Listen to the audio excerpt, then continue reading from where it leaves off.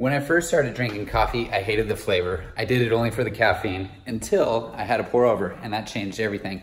6 years later, I'm obsessed, and I think I've perfected my technique and want to share that with you guys today. I hope you enjoy. All right, so to begin, what we're gonna do is we're gonna get our water started because we don't want to sit around and wait for it to boil and kind of just turn it on and forget about it. Then we'll move on over to our coffee station over here and start to measure out our coffee beans. I like to use 25 grams of coffee beans in my cup. Some people use 28, some people use 30. It's really a personal preference with how bold and strong you want your coffee. You'll notice here on the scale, I try and get as close to 25 grams as possible. And the reason for this is all about consistency. That way I can make the same good quality cup of coffee day in and day out. You really want to avoid eyeballing how many coffee beans you use every day because you never know if it's too many beans or too little beans, and what happens if you make an amazing cup of coffee? You have no way to reproduce it the following day. So after we measure out our beans, it's time for the grind, and the coarseness that we're looking at is something similar to like old eraser shavings. Think back to that pencil you had in grade school, and after you erased a bunch of stuff, all the pink eraser shavings you had on your desk. That's the coarseness that we're going for. So while the coffee is grinding down, we're gonna set up our pour over station. At the very bottom, we have the coffee pot. The white thing, that's the Hario V60 coffee dripper, and then the brown thing, that's just a brown paper filter. And we're gonna add this to the coffee dripper.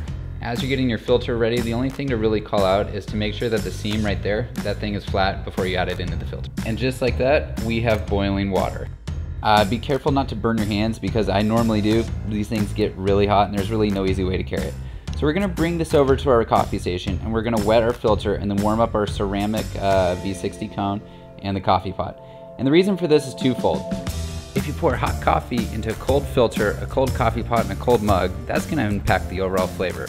So by pouring the coffee through the filter and into the pot, we're essentially heating it up to the same temperature that the coffee will be.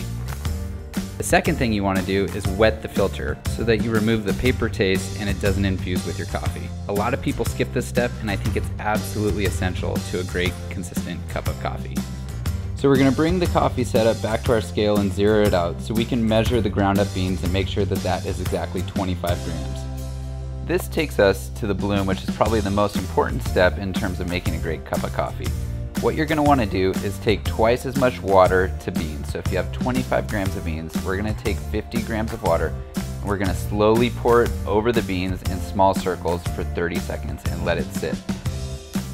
This allows the beans to release carbon dioxide. If we didn't release this carbon dioxide, it would cause your coffee to taste a little bit sour. It also prevents the water from infusing with the natural flavors and oils of the beans, which really impacts the overall flavor of the cup of coffee. A little patience here goes a long way.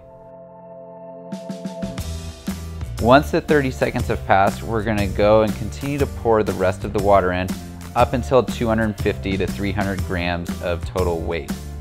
If you're looking for something a little more bold in flavor, then stick to 250. But if you want something a little more mellow, try going all the way up to 350. Really, this is just a personal preference, so experiment and figure out what works best for you. Now that all the water's been added to the coffee beans, it's time to sit back and wait and let the V60 do its thing. The coffee will drip down into the pot, and we are almost ready to enjoy this wonderful cup of coffee that we just made. This is one of those rare moments in the kitchen where cleanup is super simple. Basically take your coffee grinds and your coffee filter, throw it in your food and yard waste or your trash, and you're ready to go. And here we are, time to enjoy that great cup of coffee. These steps might seem confusing and overwhelming at first, but after a little bit of practice, it's gonna be all part of your morning routine and you won't even have to think about it. I hope you enjoy.